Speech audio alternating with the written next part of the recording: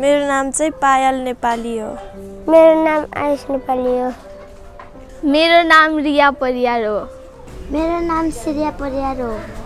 मेरो नाम Dnyandevi Nepali.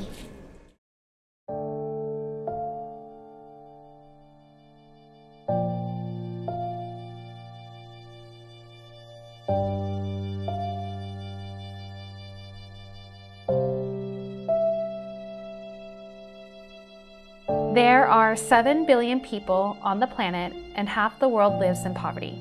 If you're able to read, write, and have access to technology, you're part of an elitist group. Most people in developed countries have no idea what's going on the other side of the world. They hear about poverty, yet have no connection to what it means. The purpose of building education is to bring awareness and comprehension to poverty and how it affects the world. We are a for-purpose organization that provides education to children living in third world countries in the efforts to overcome poverty. It's very interesting how the universe conspires with you when you know exactly what you want in life. I previously had done charity work, volunteering at a girls' orphanage in India, and then I did some volunteer work with earthquake disaster relief in Nepal right after the earthquake. I knew that I wanted to get more involved with a nonprofit organization. This project actually found me right before I was going to do a trek in the Himalayas, the Annapurna Circuit, and it was right after the earthquake. I met Tej on the bus, and he told me he had a school called JEPC, Joint Effort for Poor Children, located in the slum area, and it would mean a lot to the children if I would come visit. When I went to visit, I realized that a good portion of the school was destroyed by the earthquake, and the children were studying in a center that leaked water, especially during monsoon season. The building was so damaged it was ready to collapse at any moment. So I decided to work on rebuilding the school. This was the beginning stage of building education.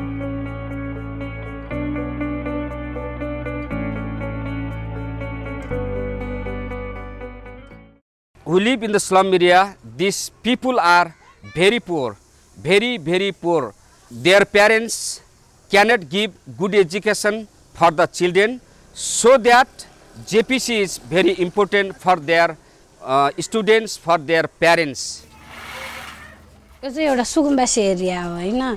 प्राय पुरुषहरु चाहिँ ज्यालादारी अब जस्तै भनौं न अब ठेक्कापट्टाको कामहरु गर्नुहुन्छ, अनि कोही ड्राइभर हुनुहुन्छ, अनि महिलाहरुको कुरा गर्ने भन्छ महिलाहरु चाहिँ प्राय त्यही ज्यालादारी काममै गर्नुहुन्छ, अनि कोही घरमै हुन्छ। यो अहिलेको समयमा चाहिँ कतिपय अभिभावकले आफैले बुझेर पनि बच्चाहरुलाई दुःख गरेर पढाइराख्नु भएको छ। अब आफूले खाना नखाइकन पनि बच्चाहरुलाई पढाउन पर्छ भन्नेतिर लागिराख्नु भएको छ। हामी नपढाइ नि पढाउन पर्छ बच्चाहरुलाई भन्ने। The first thing we did was restructure and rebuild the school so we would be able to repair the building and support more children. We started working with New Hope, our partner organization, to figure out the logistics and cost involved. We ran a sponsored child program, which allowed us to take in more students, growing the school from 30 to 70 in total. Working alongside New Hope, we provide funding for education, admissions, uniforms, school materials, clothing, food, books, and additional materials. We have provided the main necessities, including a refrigerator, motorbike for Tej, tables and chairs at the center, and medical costs when the children get sick. We currently have about 60 children in government schooling and 11 in private English boarding school. We are sponsoring our first student in university, Rebecca B.K., who is studying for pharmaceutical studies. She hopes to be able to provide medication to sick people in the slum area.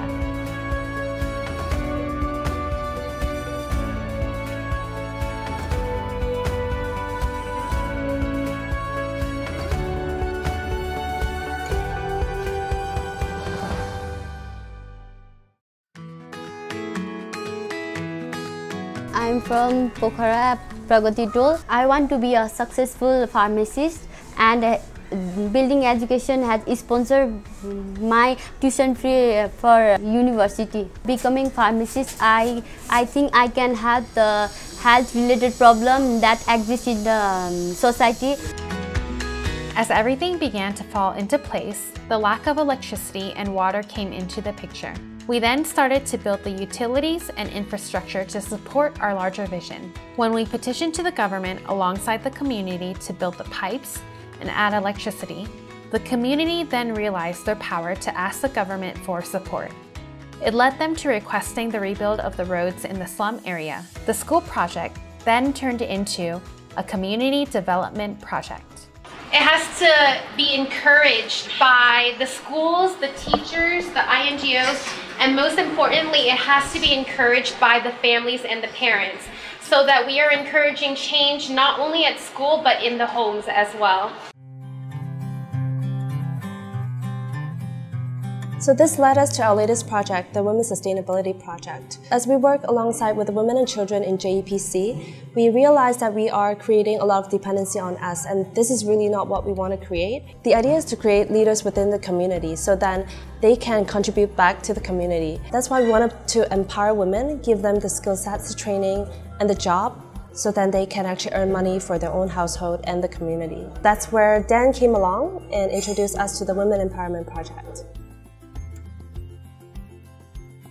The idea is that a group of women who will elect themselves into positions will do a range of training in things like seamstress skills or taking recycled materials and turning them into everyday household items or turning them into activities and arts and crafts and things that can be sold to tourists.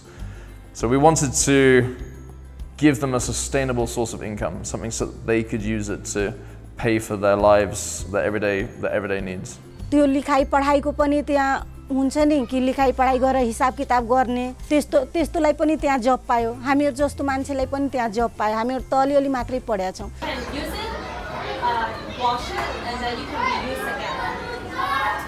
We provide funding and oversee the project, but the idea is to employ the local community so that we create jobs and a sense of ownership.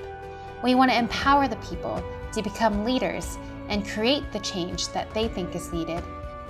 So often, we are told that we as individuals cannot make a difference in this world. I want to change that belief. Every single person has the power to make a difference and impact. Not only does making impact change the world, but it changes the way we see ourselves in the world, which then empowers our own lives. We are all interconnected, and we can only thrive together. If there is one part of the world that is suffering, we are all suffering. If there is one part of the world that is thriving, we are all thriving. We are in this together. म ठुलो भएपछि engineer बन्ने म ठुलो भएपछि शिक्षक बन्न चाहन्छु म ठुलो भएपछि टिचर बन्न I want to be a singer. Get involved with us. We are always looking for more sponsors, donors, supporters, partners, and collaboration. Be the change that you want to see in the world.